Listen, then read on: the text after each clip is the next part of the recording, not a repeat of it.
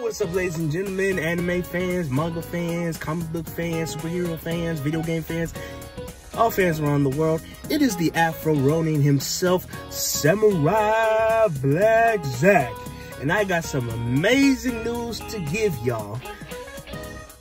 Well, I mean, it's news, but I don't know how you guys are gonna feel about it, but let me know in the comments what you think. Before we do get started, I must, of course, explain the laws of YouTube. I ask that you like this video. If you are a returning subscriber, be sure to like this video and comment down below in this video. And if you are new to the channel, be sure to subscribe to the channel and tap that notifications bell to make sure you get notified of all my new contents Monday through Friday. Okay, here we go. To all the Bleach fans, as we all know, Bleach is the big three, and considering the fact that it is the big three, means it's the most popular anime, but in both Japan, the United States, and across the world wide.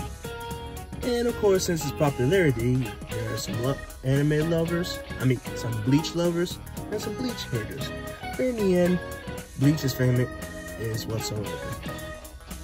Now,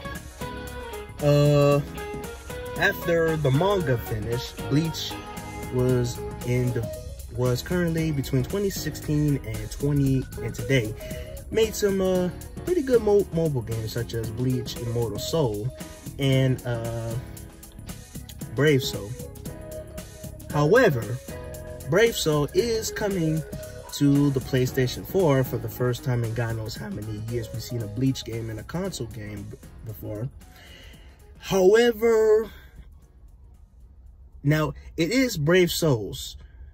However, and this is my last however, it's actually gonna be ported to the PlayStation 4. So this ain't a new so it ain't new to y'all. It's kind of new to me because I actually never played the game. I've been playing Immortal Soul, and I'm gonna be real with you guys.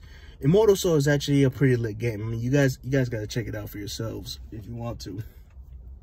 But anywho, yeah, it's gonna be ported for the PS4, and I'm actually looking forward to actually playing that game on PS4, to be honest. That's pretty much all the news I have, Bleach news I have right now. If there's any more updates on Bleach, I will definitely let you guys know. Until then, once again, it's the Afro Ronin himself, and I'm signing out. Peace.